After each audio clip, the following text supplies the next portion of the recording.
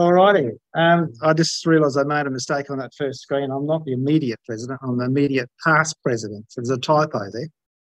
I had to update it. I gave this presentation about 4 years ago to the Waterhouse Group over at Innes National Park. They had the famous bee lady, the Dutch lady, I can't remember her name now. Yes, brilliant. And she was giving a presentation on bees. I thought, well, I'll give her on birds and competing between pollinators. So here I am tonight, competing with pollinators again. You got wings, so most birders like anything with wings, whether it be bats or butterflies or whatever. So, all righty. So, I don't go around there, do I? I can just look on the screen. Okay, so basically this talk is about Australia's native birds and the role they play as plant pollinators, which particularly a lot of our honeyeater species particularly are very good at that. Seed dispersers, which is most of our passerine species primarily, and then plant pest controllers, which is there again, most of our passerine species. There's who here has a fairly good knowledge of birds, reasonable knowledge of birds? So if I'm saying passerine and non-passerine, you kind of basically know what I'm talking about? Okay. Non-passerines are basically water birds, birds of prey, parrots, and things like that, which they don't really have a beautiful song, more or less, whereas you look at the passerines, which is mostly our songbirds, which are honey eaters, robins, and all that kind of stuff. So they're perching birds, even though a lot of the non-passerines do perch as well. So there's two kind of categories of birds. So tonight I'll primarily be talking about the passerines. So in the first opening photographs, there's some good examples. A good seed disperser is the emu. They eat all sorts of seeds and fruits, and then wherever they run to, they do their poos everywhere and leave these packages of seeds of native plants, as well as weeds, unfortunately. And the emus are interesting because they have to eat rocks and other things to chew up their food. So often you get all sorts of interesting things in there. They're not scats, I call them splats, because they fall from a great height. And often if you pick one up, if it's out in pretty clean mallee, take it home, put it in a pot with some potting soil, and you'll be surprised what you get. Then you've got your things like it used to be called a golden whistler. It's now called a western whistler now. The black and yellow bird, and then the little mistletoe bird, which I'll talk about in length in a minute because they're quite unique.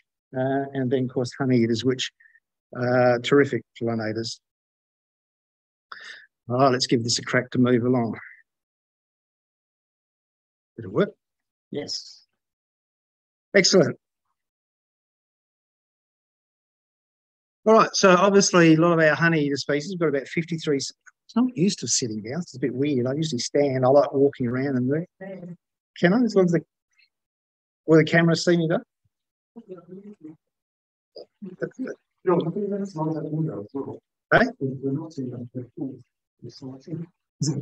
All right. Is it possible to click that button up there? Yeah. That one. Yeah, if you get handed to us, I can see it. Yep. Yeah. Is that better? Yeah. Okay. I'll stand up. So I feel more comfortable standing actually because it feels a bit. Yeah. Everybody hear me all right? Yeah.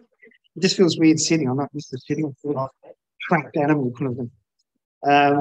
Yeah, so we've got about 53 species of honeyeaters roughly in Australia, and they all play a really critical role in pollinating. They're called honeyeaters, but they don't just eat nectar. Most of their diet is insects actually. But I guess people see them on Banksias, on Eremophilus and Correas, all sorts of things. They're collecting nectar, so they tend to get called honeyeaters. But you can see by the shapes of their bills, it's perfectly placed. This is with an Eremophila. This is my little crappy drawing.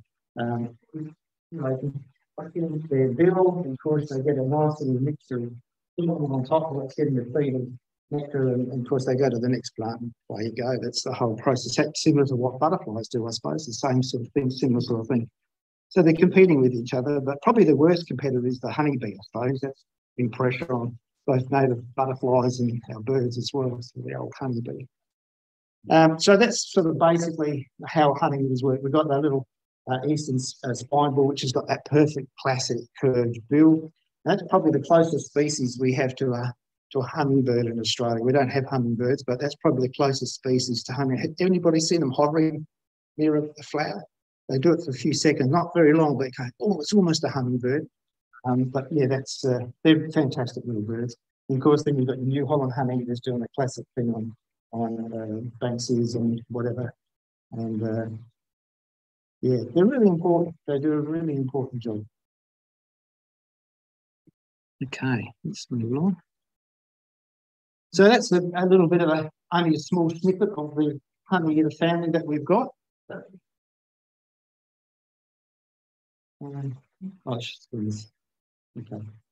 Yeah, so I'll try and name most of them. Some of them are interstate. I'm not that familiar with some of them.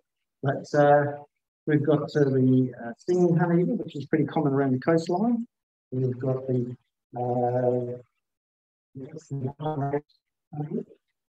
depends on what colour the eye shade is at the top. If it's blue in South Australia, it's the rare black chin honeyeater. If it's red, it's the white-naped honeyeater. And if you're up in Darwin, the red and orange eye shade is actually the black chin honeyeater species up there, so the eye shade throws you out. So this used to be in South Australia. It's regent honeyeater. It's now extinct in South Australia. It's only found in small parts of New South Wales, Victoria, and it's critically endangered. It's under a managed release program. I actually remember seeing all of those at Blair National Park. 1968 with my grandfather. He was a bit of a birder, and he said, "This is a really rare bird."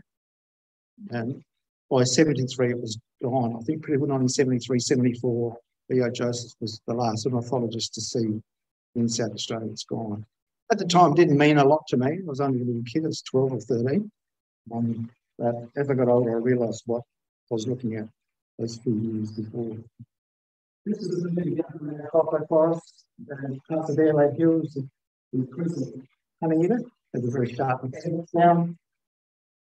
I think it's up at Queensland, New South Wales, which is pretty common in Adelaide Hills. Yellow-faced honeyeater, New Holland honeyeater, which is the first of the honeyeaters to be described by Joseph Banks, hence why it's called New Holland honeyeater, but also my grandfather used to call them yellow wings, which is the old name for it. Common names change all the time. It's hard to keep up with common names. Pied honeyeater, and of course the little brown headed honeyeater. Some of those are my photograph, not all of them, a lot of them are.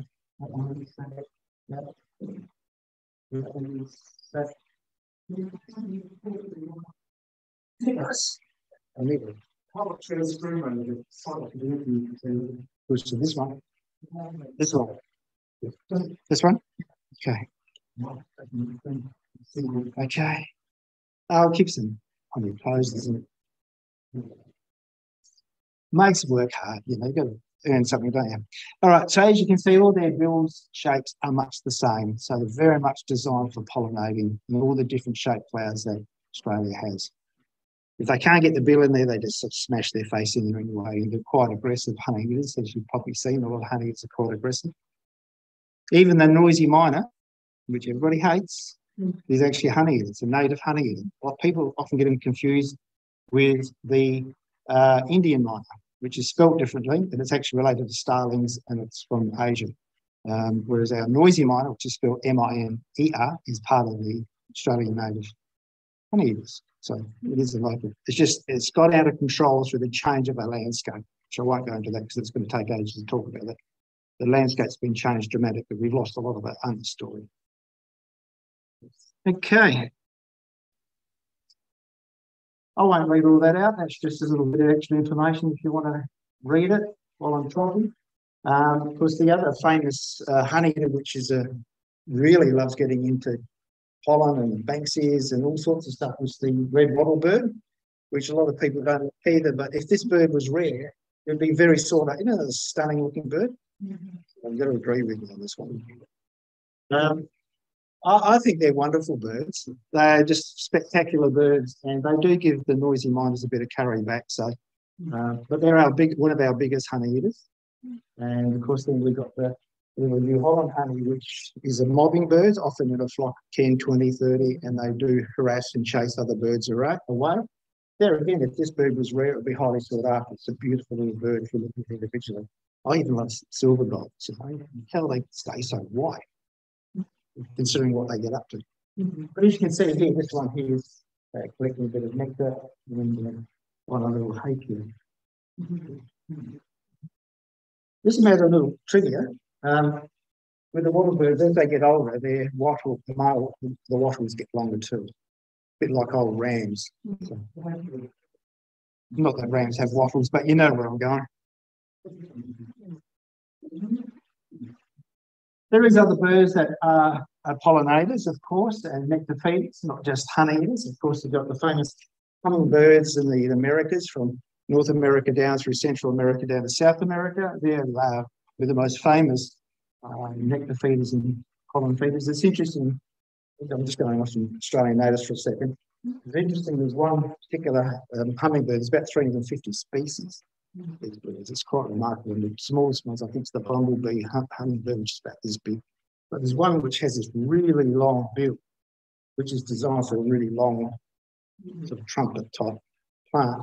And it gets there, but there's a little hummingbird that's got a short bill that's worked out a way to do it. It comes in from behind, opens the hole at the back, and it gets the nectar. So very adaptive. Of course, then so you're looking at even little silver eyes, which were very common when I was growing up, and when we had actually a quarter acre blocks, we had fruit trees and veggie gardens. Often silver eyes are very common in gardens in those days, and they're disappearing, particularly from the Adelaide Plains, very rapidly. But they're also insect eaters to some degree, but they tend to also eat a lot of seeds and a lot of as well. Of course, we've got old rainbow lorikeet, which they're just like kids on sugar. They just crazy. They kids on cordial, I call them. Get a big mob of them. They go in and they just hit the eucalyptus and anything that's found to be native. They just guts it all up and go crazy. They're just on a sugar high for hours, and can be quite aggressive to other birds as well. So some of our parrots are the good nectar feeders and by accident pollinators as well. All right. Yeah, they're gorgeous little birds, and sadly, a lot of these are slowly vanishing. So seed dispersers, lots of them. Of course, I just talked about the emu. That's a typical emu flat I photographed. And if anybody identify what's sitting in the middle of that, pongdong. Yeah, so they're really good dispersers for pongdongs. They love the fruit. I like the fruit too, the sweet pongdong particularly, not so much the bitter pongdong. It's pretty hard to handle, but the sweet pongdong, the seed, the emu swallows it along with a whole pile of other seeds and stuff, and then and that's basically how they get dispersed around. So these birds play a really important role. I remember reading when I was at uni years ago that in Mauritius, where the dodo once was, I think it's Mauritius, isn't it? That's where the dodo was. When the dodo had a symbiotic relationship with a particular tree, and so because the dodo is basically a big pigeon, huge pigeon, and it used to spread all these seeds from this tree around Mauritius. Well, those trees are virtually extinct now because the dodo is extinct. So that symbiotic relationship between that particular species of tree and that bird was really important. And there's a lot of birds and animals that do that. I've worked with mammals a fair bit in the past, and things like the little bettongs, little burrowing bettongs, little brush-tailed bettongs and all those, well, they used to eat they were omnivores, but they'd eat seeds and fruits. And they'd store the seeds in their mouth or fruit, go bury it, and come back and eat it later. But they often forget where they buried it, so hence they were typically planters, or it would go through their system and they poo it out. Of course, that would be like a little compost package for that seed. Because those little mammals aren't out in the environment, a lot of our plants and trees and shrubs and native stuff isn't as widely spread as it should be. So Australia is suffering badly because of the lack of these species as we're changing the environment dramatically. So a lot of our native plants obviously have a lot of seeds, hard seeds. And so we have one of our biggest Actually, this is actually technically our biggest cockatoo in Australia. Now, I know what some people are thinking. They're thinking palm cockatoo. It's got the biggest head, but it's not as lengthwise, it's not as big as the yellow-tailed black cockatoo. That's actually technically from beak to tail, the biggest cockatoo in Australia. We have it here in South Australia, and they come into the suburbs. This one, so they, disperse the seeds of those. But because all of those plants are not readily available, and there's land clearing over the last 150, 200 years, pine trees are their alternative food now. So they'll eat any pine cones, and because they only eat half of it, and they don't seem to turn it over, the other half they just drop it on the ground. So they're spreading pine trees as well. I used to hate pine trees when I was a younger conservationist. So I wanted everything native, but I've learned over the years to embrace pine trees and love them because they play a critical role in food. Yes, you do need to manage them. You do need to make sure that they're not spreading, but I do get concerned when I see lots of pine trees getting cut down because people just don't like them. They actually play quite an important role. Often also too, they're homes to white-winged choughs and a lot of other species using for nesting, and some of our birds of prey using for nesting because they often fairly high trees, probably one of the highest trees in that neighbourhood or that area. So I've learned to embrace the pine tree. Plus they absorb carbon and do all that kind of stuff, which is really important. So the yellow-tailed blackcock, very powerful build. If you ever come across an injured one, be careful picking it up. Use a blanket and some welding gloves, because I know of a person who lost their fingertip, a rescuer, a stressed bird just bit through the finger and just slipped it off like secateurs. Very, they're biting through very hard cones and stuff like that. Very powerful scissor action, so be very careful. So they're good seed dispersers. Rosellas are always eating seeds and berries and fruits, and wherever they land on a tree, they poop it out. I remember walking through Belair National Park. I was the senior ranger there for a short period. I remember walking around Belair National Park, and we always had a problem where you'd have a native tree, then you'd have some olive trees underneath the native tree. And for a little while, they get dawned on me, of course. The birds are eating the fruit and they go somewhere to sit and finish the fruit. When they finish the fruit, they just drop the seed directly down. So often you will see the base of big trees. Because either possums, they tend to do that as well, or birds eating the seeds. They fly somewhere, eat the seeds, and drop the seeds directly straight down. Out in the Mallee and Blue Pot Bird Reserve, which I go to regularly, often you'll see mulgars with amongst some other native plants, some sandalwood or something like that, Coorong platycarpum. You'll see Coorong coming out the middle. It's because a bird or something has eaten small Coorong and then eaten the fruit and dropped the seed straight down, because Coorong's are a root parasite, so they're going to attach to a host. So a perfect place to drop the end of it. It's wonderful to have all this kicks together and works together. So a lot of our, particularly our parrots, and a lot of our larger birds, busters, the large parrots, those sort of species are the major large seed dispersers. And then you get into the rosellas and some of the other smaller species that are seed eaters that will disperse some seeds as well. Of course, a lot of seeds, either are prickly and they attach to kangaroos, of course, and other wildlife or humans, and we transfer seeds or the wind or blow. There's lots of different ways seeds can get around, but birds certainly play a pretty major role in that. Mistletoe. When I was growing up, I always thought mistletoe was something to do with Christmas and it's from England, but you soon realise that mistletoe is a native to Australia. I may be wrong. I think there's about 12 or 14 species. So somebody correct me on that. Anybody mistletoe species? But there's quite a number of species of mistletoe. And the great thing about mistletoe is that they're a host. They're a root parasite. They rely on their host. So if the host dies, they die. So it's in their best interest not to kill the host, even though sometimes it can get a bit out of control. We'll have a gum tree that's just smothered in mistletoe, and it does tend to take the nutrients away from that tree. That's often because there's not enough trees to disperse the mistletoe seeds. But a healthy mistletoe, this was taken near my place, so Oliver put Macclesfield in LA Hills. This is a really healthy tree with a really beautiful mistletoe. And the thing with mistletoes, which I find interesting, is that they try to imitate the leaves of the host. Not always successfully, but they try to imitate the leaves. And fruit is edible by possums and by a number of different bird species. This is the mistletoe male bird, which is the main culprit for spreading the mistletoe seed from tree to tree. And the mistletoe fruit, if you've ever found one, they're quite sticky. The little black fruit, very sticky, very viscous. And when the male mistletoe, and females even too, but the male is quite pretty, so that's all right. Most of the males in the passerines are pretty, and the non-passerines, they all look much the same. The little male mistletoe, which is often not that easy to find, you see they're pretty quiet, only about this big, will eat the seed, you can see, and then once it's eaten the seed, what it wants from it, it will spit out probably the remaining bits, but the pulp of it, they poop it out. And the poop is very sticky. It's like very gluey, sticky, the small seed in it.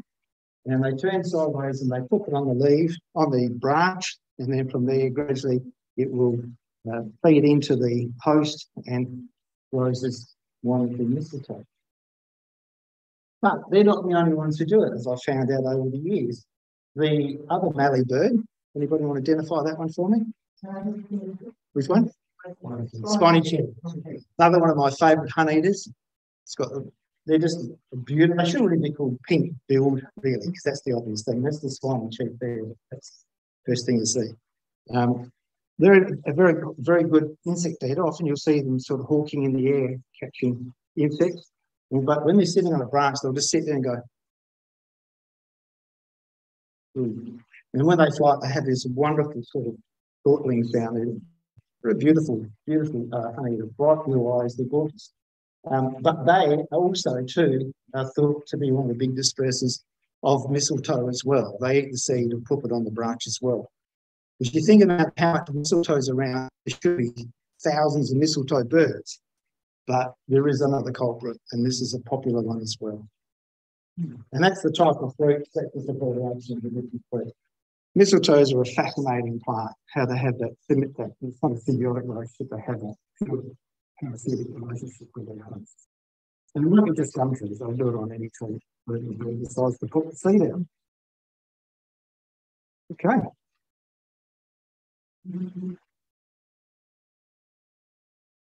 That's not a native. I'll just mix some stuff off the internet from time to time. It says the story I want to say. But anyway, let's say, actually, what was once called a Port Lincoln 28, because they're all just called mallee ringnecks now, Australian ringnecks. They're again common names keep changing. They used to be varieties of, they vary across Australia a bit in the coloration, but that's basically mallee ringneck. It's on a saltbush. And that would be dispersing seeds as well. So seed dispersing is a hugely popular thing. Fig bird, that's up in Queensland. I'm sure what it is, I don't think it's native. And yeah, there again. So they probably do more seed dispersal than pollinating in many ways, but through the seed dispersal, they're basically spreading a lot of the plants. Good and bad.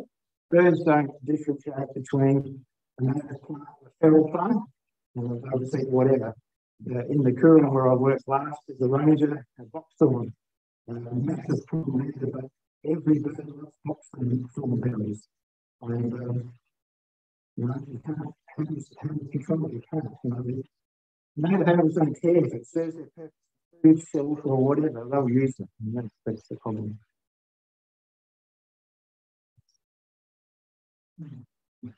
Now, the pest controllers. It's a very important role. And without these little guys, a lot of our native forests are suffering, particularly eucalypt forests. You'll see eucalypt forest that's not healthy is that all the leaves are dying. And they go brown because all the pests get into them. What you need there is probably the two or three of the most important ones are the pardalotes. There's the spotted pardalote and the Australian pardalote, and then there's the thornbills. And they feed on the little lerps and the insects that are in the eucalypts and most of the trees, keep them healthy. If you don't have thornbills and pardalotes around your native trees, and particularly the eucalypts will suffer and get into all sorts of trouble. And over in places where gum trees or eucalypts have been introduced, like Israel and California and other places, a lot of them are in trouble because they don't have the natural pest control. They have their own birds kind of adapt to some degree, but you really need the specialists. So the striated pardalote will feed on the lerps at a certain level in the tree, maybe in the middle of the tree, and the spotted pardalotes will feed at the top part of the tree. So they both feed on the same thing, but at different levels, and they know where they stand. There's like a pecking order. And there's a matter of interest too. You know whether this is a male or female? Anybody know? A little easy trick to pick this out. The males have white spots on their heads. The females have yellow spots on their heads. So if you see a spotted pardalote's got little yellow spots on its head, it's a female. White spots, it's a male. It's all the little trivia bits that make birding really interesting. I guess it's the same with butterflies. There's certain little things that you pick up. That's a good little bit of trivia. With the striated pardalotes, it's hard to tell male or female. So they play a really important role. So you've got, in one big, say, eucalypt, full of lerps. And they're also sugary too, by the way, the casing that has the lerp, so it's sugary, so it's sweet, so it's a bit of a treat for them. You'll have maybe, just say, the striated pardalotes at the top. You'll have the spotted pardalotes in the middle, and around the bottom underneath you'll have the striated thornbill or brown thornbill, whatever thornbill. And they all know their level, and they generally won't cross paths. They've got their patch because they're all feeding on the same thing, so they're competing for the same resource, but they know their level. They may swap around, one will go to the top, one go to the bottom, but rarely will you get them side by side. They kind of know their feeding. The other one, pest controllers, which are really there again and important. Back to the honeyeaters. This is a stinging honeyeater, which I photographed. All these are my photographs. This was down at Clayton, and I was sitting there photographing another bird. I saw this little singing honeyeater collecting flying ants next to a bush, and it'd sit there and pull the wings off these flying ants. I thought, oh, it's a bit sadistic. They pull the wings out, and then it take them into the bushes, and what it was feeding its young. You don't feed young nectar, there's nothing in it, it's not enough nutrients for the meat. So it was cleaning up these flying ants. So, feed them. Well, I don't know what the chicks were doing then. Yeah, well, it's a lot of protein when they're young. You know, because when you say honey, people think, no, it's just nectar. You can't feed young hatchlings, you know, nectar. You've got to feed them protein so they grow quickly. So most of the honey eaters, as I said, are insect eaters, so they're pest controllers as well. And also a lot of our robins are great pest controllers. If you've got robins around your property, keep all your lateral branches about head height. Don't cut them off because you get in your way when you're walking around your garden.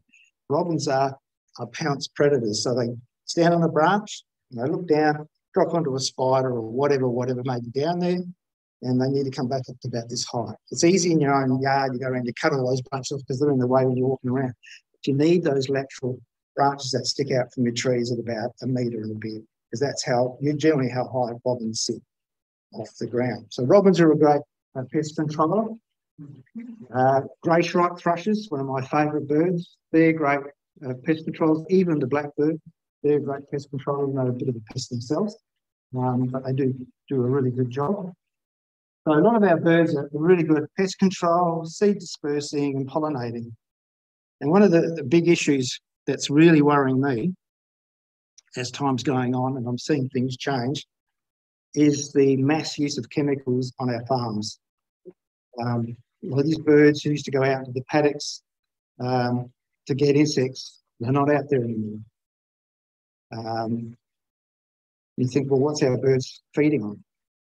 Okay, they've got native forests they can go into, some people's yards, but there's huge monocultures of farming across Australia that once had birds, they're not going in anymore. Stubble quail that were once hugely abundant on farms after the hay was harvested would be the stubble, hence the name stubble quail. Well, they're getting quite rare because they're using a lot of sprays and pesticides and chemicals, which now the birds going in, there's nothing to eat, there's no insects in there. So they're going to organic farms or other places. So this is a huge worldwide problem which is causing a decline in pasturage across the world. Australia, we're lucky, we still hear chorus. When you go to some countries, not out there in parts of Europe, it's dead quiet. It's just mass use of chemicals because of efficiency in farming. I'm not having about all farmers. There's some really good farmers out there who do really good work and doing the right thing, but it's getting tough on our pastorines. So these are also some of the great pest controllers that are little fairy wren. This is the superb fairy wren, which is stunning in full plumage. It just glows like an iridescent lamp. They're great at catching flies and insects. I remember over at Wilson's Promontory hiking around there, and the march flies were so bad you couldn't sit outside. And so my wife and I, because we do a lot of hiking, were sitting inside the tent, and we had the fly, and we saw about 4 of these just pouncing on march flies on the outside and eating them. I said, come on, you buggers, keep eating them. We want to get outside. And they were just eating them like there was no tomorrow. So they do a really good job at pest control. The crested shrike-tit, which is a lovely bird in Mount Lofty Ranges, they eat grubs and things off the trees. They will break the bark open. You'll hear them breaking bark. That's how you tend to know they're around. And they'll be getting grubs and caterpillars and wood, the wood bugs that drill holes. So they do a really good job at pest control. The tree creepers, this is brown tree creeper. It's brown tree. Yeah, pretty sure it's a brown tree creeper. They go up the trees looking for insects and grubs and spiders and things to eat, and the satellas go down. So if you ever see a bird working its way up a tree, it's usually a tree creeper, and one's working their way down are very satellas. You've got the beautiful grey striped thrush, which is a great imitator of birds. It imitates lots of different birds. I remember seeing one of these imitating a black-eared cuckoo. I was convinced it was a black-eared cuckoo until I saw it with my binoculars. It was a grey striped thrush doing a perfect impression. So it's not just lyrebirds. Of course, we've got a waterbird. Also, I've seen them eat hunting spiders, black house spiders. It's been pretty gross, but it's just mine. So pest controllers, a lot of our birds, particularly passerines, are great pest controllers. I mean, I guess the food is, they're not pests, they're doing their job, but a lot of these pests that the birds eat are also decomposing things and breaking things down, so they have their own job to do. But I'm just coming from the bird's perspective. Then you've got other birds that also do pest control. Hawking, that's what a lot of these honey eaters do. They fly around looking for things to eat. Unfortunately, sometimes they eat butterflies. I'm sorry, but they are on the food source. I've got a friend of mine, and Tony knows him, Ian Falkenberg, who's an appropriate name for a raptor specialist. He said there's 2 types of birds. There's raptors and food for raptors. So if I have to accept that, then you've got to accept that butterflies are part of the food chain for birds as well. So you've got the beautiful rainbow beaters, which are still down at the moment. They'll probably be heading back up to the northern parts of Australia now. Little cockle scrubs, so they'll be down for not for much longer, then they'll head back up north. They come down here to breed and go back up to northern Australia and Papua New Guinea.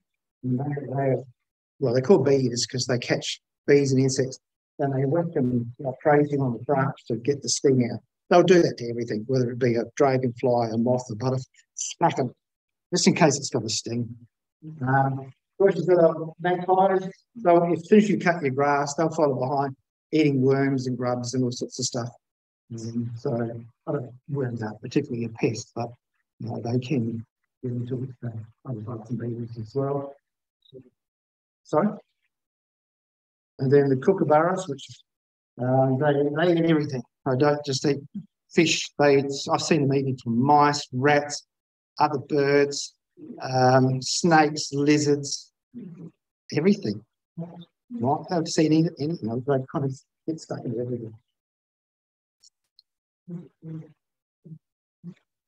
That's the thornbills, which were the other pest controllers. So there's a heap of thornbills in South Australia. As you go up to the northern parts of Australia, the thornbills tend to thin out. They become what's called as dirigides, which is sort of just another group of small little insect eaters that are similar to thornbills.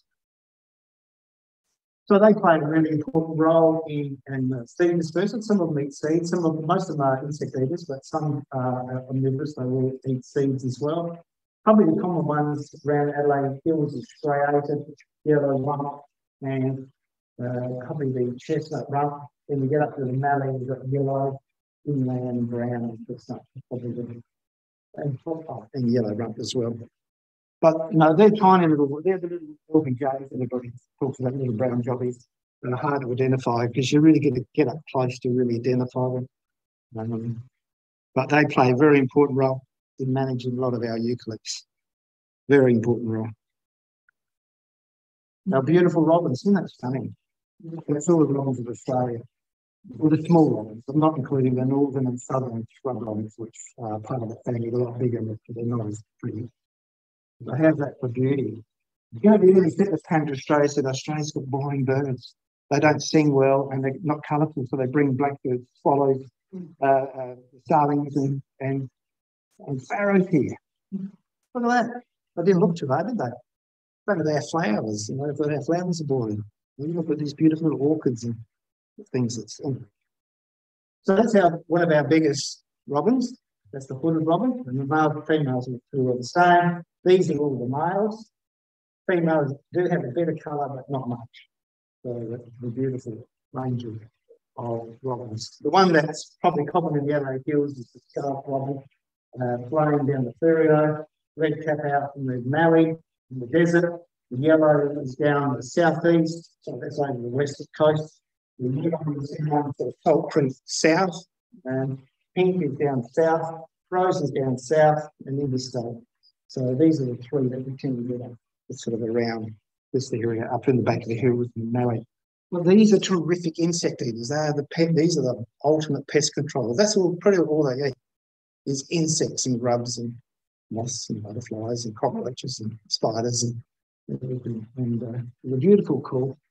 The irony of these is these aren't true robins. They just look like the European robins, but they're actually separate DNA group. They're actually not related to the European robins. They just look like it. Because you've got to remember, all our birds were originally called what they were by English and European explorers and settlers. So they were going by what they thought. It's like our magpies aren't true magpies. Another one of the great pest controllers this is the straw-necked ibis, but also the sacred or the Australian white ibis. I refuse to call them bin chickens. I think that's degrading. I know everybody has a good laugh, and it's good that it's become popular, but it's also degrading a noble bird. These birds, or the species in Middle East, which were all part of a similar group, they were buried with Cleopatra. That's how they were highly rated, and here we are calling them bin chickens, It's a bit sad, really. So, but this is the real pretty one, because this one, when it comes into breeding form, it has a straw that comes out in its chest in yellow, and it is a beautiful looking bird. Now, often these are hanging out with the white ibis. The white ibis, when it brings its wings up, are red underneath, and actually quite a stunning looking bird. They also were known as the farmer's friend, because you'll see flocks of hundreds of them in the paddocks. After it's been harvested, they will go around and eat the grubs up. And in the York Peninsula, a lot of the little white snail, which is introduced, they go and eat all those up. So it's actually doing a really good job for the farmer. But unfortunately now, there again, with a lot of use of herbicides and pesticides, these birds can't do their job anymore. And that's why a lot of the white ibis, particularly, which is the more common one, is coming into the cities looking for food, because it's not finding it in a lot of the farms they used to. So they're opportunistic birds. They'll be around forever, like magpies and stuff, because they're opportunistic. Same with silvergulls. They can find alternative food. But that's their job. That's the curved bill, is looking for grubs and insects and things like that. The same with some of the shorebirds, like curlews and stuff. They're getting invertebrates and things out of the sand and the mud. And they're not necessarily pests, but that's how they feed those type of bills. Sorry? In Australia, we have three species of ibis. We have the Australian white ibis, the sacred ibis. We have the straw-necked ibis, and we have the glossy ibis, which is a maroon coloured one, shiny maroon coloured one. It's the smallest of the three. But across the world, there's many, many different species of ibis in all sorts of different colours. Yeah, well, it looks like a black one from a distance, but as you can see, it's got that nice bronzing effect. They're actually a beautiful looking one. Beautiful looking one. And that's how they should be. That was taken down southeast about 8 years ago. Look, they're still around. There's a lot of paddocks that just graze cattle and sheep, and there's no chemicals are put on them. So they do have places to go, but not as much as they once did. And what a beautiful sight. Beautiful, beautiful sight. There's the chicken. What a noble looking bird. It has been molting a bit, so it's probably looking a bit scruffy. But it was nowhere near a bin. This was over Victoria. I photographed this one. It was at a car park. There was no bin to be found. And he was standing there, and I thought, well, I've got a photograph. You're looking so noble. You let me get so close. But they're interesting because underneath their wing, it's all red. It's beautiful when they fly.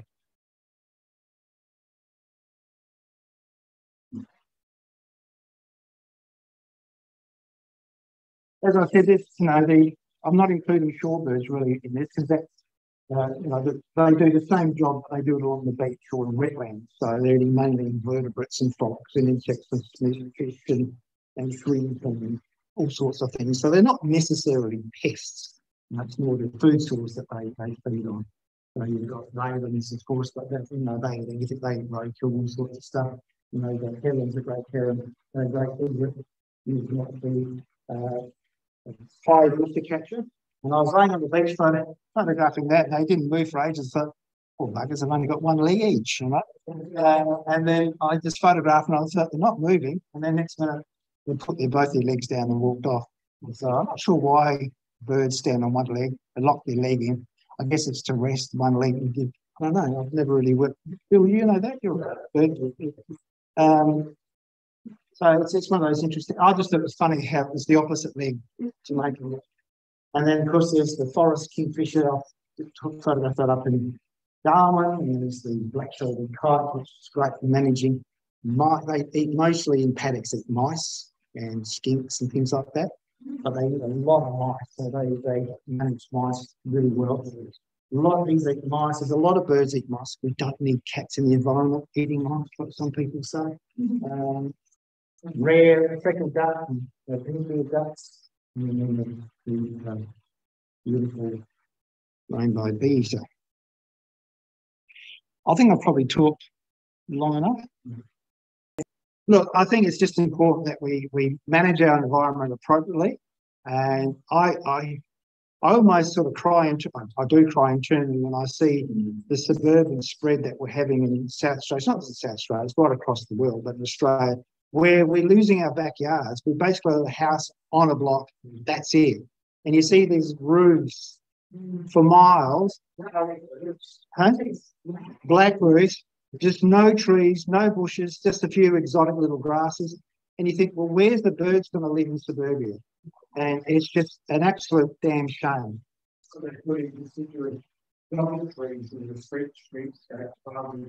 Yeah. So our birds are disappearing. Our variety of birds are disappearing from the suburbs, which is making whatever parts we have with only gum trees a home for all our noisy miners, magpies, lorikeets, our birds that are powerful bully birds, and all the small stuff. When was the last time you saw a willy wagtail in the suburbs? Probably very few. They're disappearing very quickly. I'm lucky I live in the hills, and few of you probably do.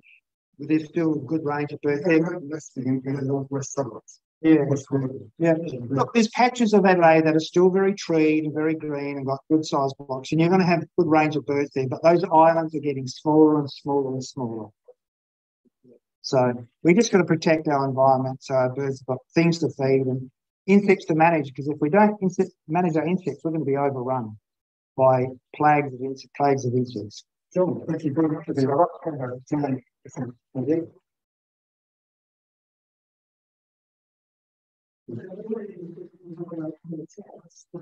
Yeah, sure. First of all, John, thank you. That's right, Matt. I think we talk about the butterflies as being the wonders of the insect world, and we've changed our whole philosophy from when butterfly conservation first started to promoting invertebrate biodiversity, because without the invertebrates, without the caterpillars and the pupae, I call them they're the little food baskets for the birds. And if we don't have the butterflies, if we don't have the caterpillars, if we don't have the pupae, then and all the other insects, then we won't have the birds. So that's really been our message, and I think tonight you've really reinforced that. And I think that all of us need to go back and give that message out. We don't have the insects, we won't have the birds. And the birds, and the benefit of the birds is dispersing seed. Control of insects. Eating the insects, the pests, etc. Always look upon it like a jigsaw. You know, as the pieces are, you can take a few pieces out, you can still see what it means, but over time, those pieces are disappearing, and you start to get to a point where you can't recognise what the jigsaw is. We're in trouble. That's right, absolutely. I think everything has its place, and we've got to manage it. Brilliant. So congratulations and thank you. That's right, pleasure. I think it's the message that we need to pass on, and the more we understand as well about the birds and the combination and the interaction is just so important. Absolutely. So on behalf of Butterfly Conservation, I'd like to give you a thank you about that. Oh, lovely. Especially Butterflies 2 games. Have you got it? Yeah. So a couple of copies, and I bought a copy a long time ago. It's a beautiful book, but I'll keep this one and I'll pass my old one to something else. That's a different little answer to it. Thank you. Thank you.